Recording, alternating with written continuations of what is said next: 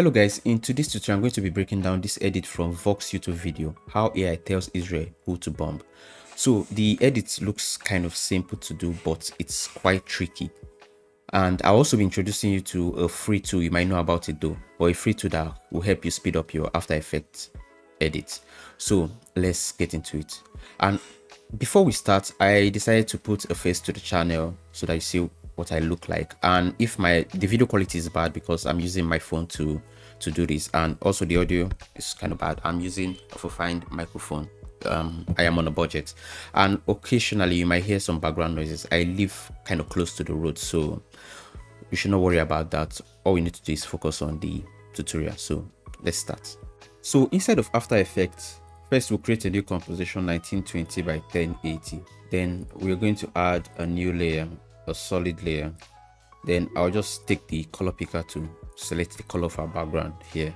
Then also go into the color and make it a bit lighter, so it's a bit different from the background. I think this is okay. And make sure you copy the color code because we're going to be using this. Just copy this to your clipboard and click OK.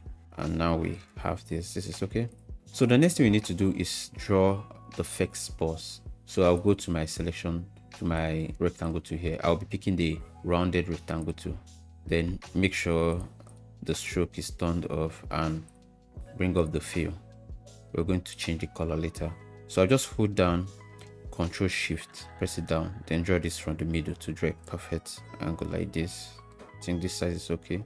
Then I'll just move it to the right a bit. So to change the color of this box, first I have a screenshot of Vox video that I'm going to be using to pick the color out. So just click on your shape tool here, go down to the fill and use the color picker to pick your color, and this is okay.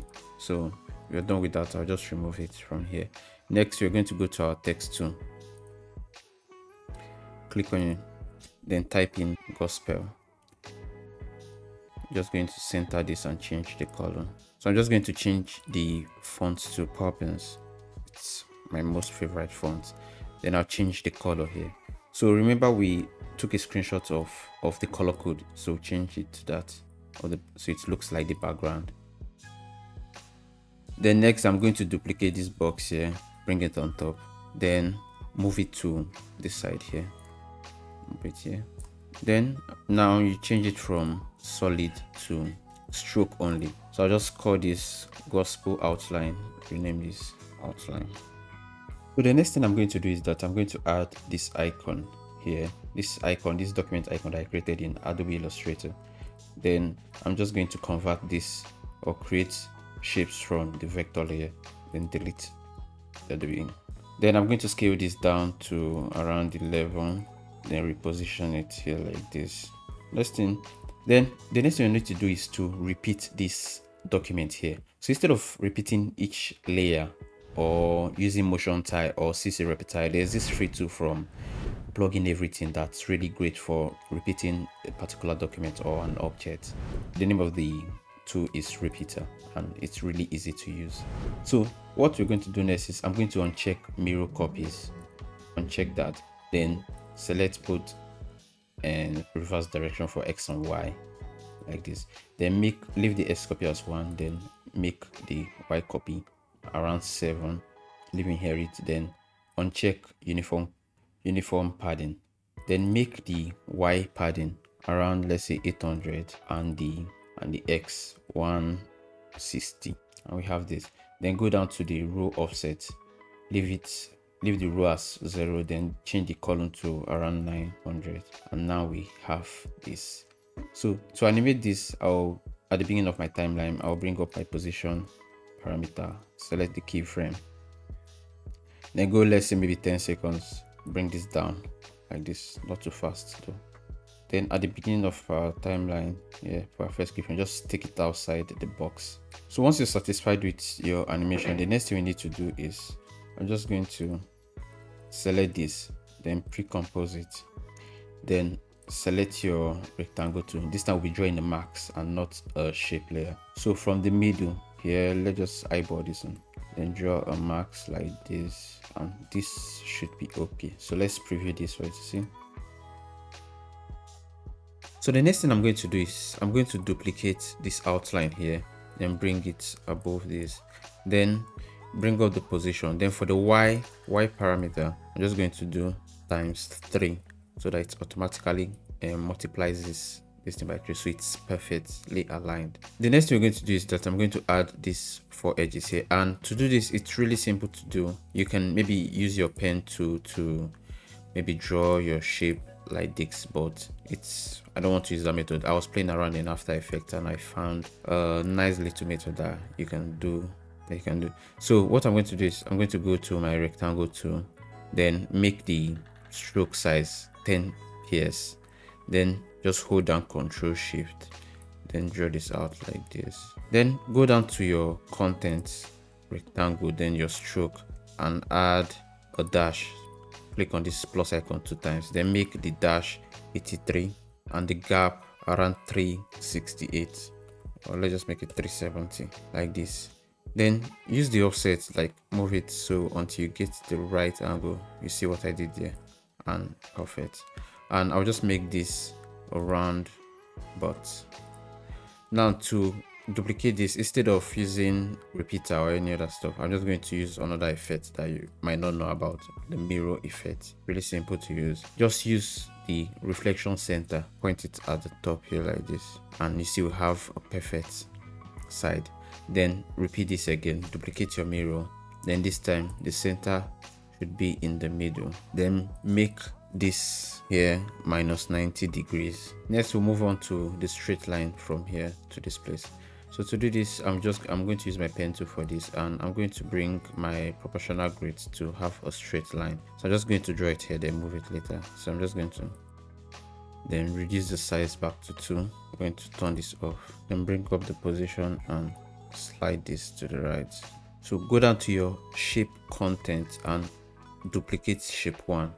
And in shape 1, click on your anchor point tool here. Then look for the anchor points from here, then move it down to the middle here. Then go down to the transform to click on this drop down here. Then there's a transform tool specifically for the shape, and make the rotation 90 degrees. And you see we have that like that.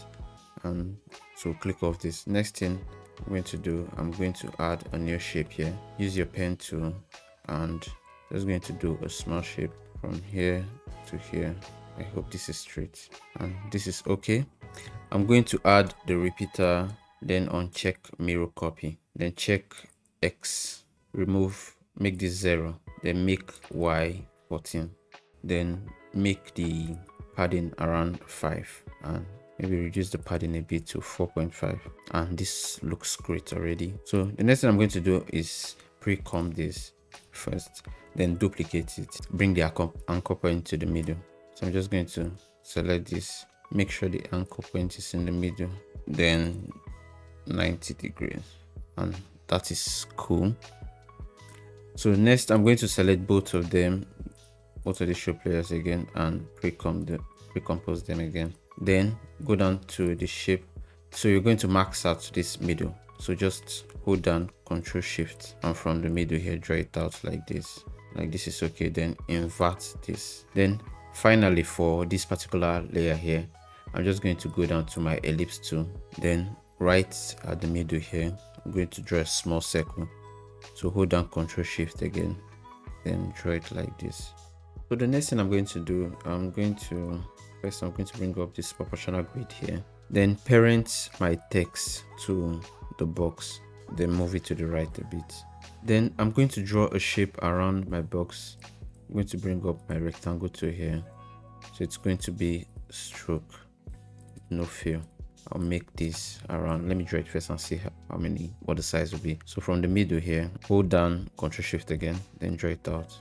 So the next thing I'm going to do is that I'm going to add an opacity to this. So press T, then hold Alt and click on this icon here to bring up the expression panel. Then I'm going to paste an expression here, so this expression will just randomly generate opacity for this layer here, just between 0 to 15. I'm going to reduce this to maybe 5 and make the frequency a bit higher, and we have this random opacity generating like this. So I'm going to duplicate this, go down to the opacity again, then change some of the values. I'm going to make this 1, then increase this to 6. Then finally, for this second opacity here, I'm going to draw a max around it. Make sure it's a max. I'm just going to crop it out. So when I play back the both videos, you see why I'm doing this. So I'm just going to do it like this. Draw a max here. Then I'm going to turn off the second layer to see what we have. So now we have to invert this, so only this part is showing. Then under the max again, I'm going to add a feather. Just going to increase the feather like this. And then for some final touches to this, for almost the final thing here, I'm going to draw a line animating to this place, and that is really simple to do. So I'm just going to click on my pen tool here.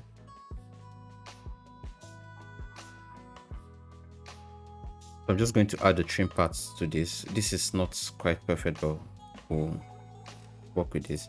I'm just going to click down here, then add trim parts. Then at the beginning of our timeline here, I'm just going to click on this keyframe icon here, then move it forward a bit, maybe 1 second, then bring this down to 0. And now we have this little animation here.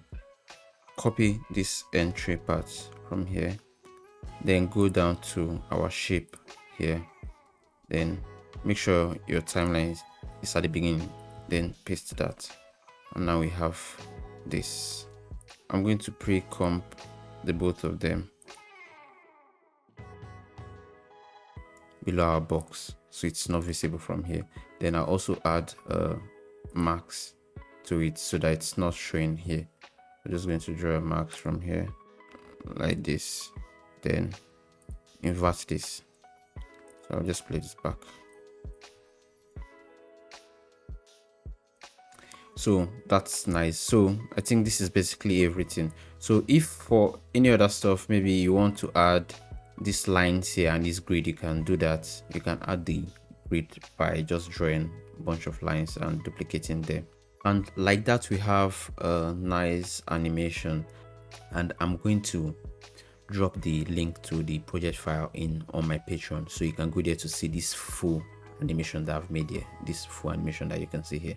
So if you want to support me, go down to my Patreon and download it, and you can still do this yourself if you just follow the method I showed you. And thanks for watching, and don't forget to subscribe. Thank you.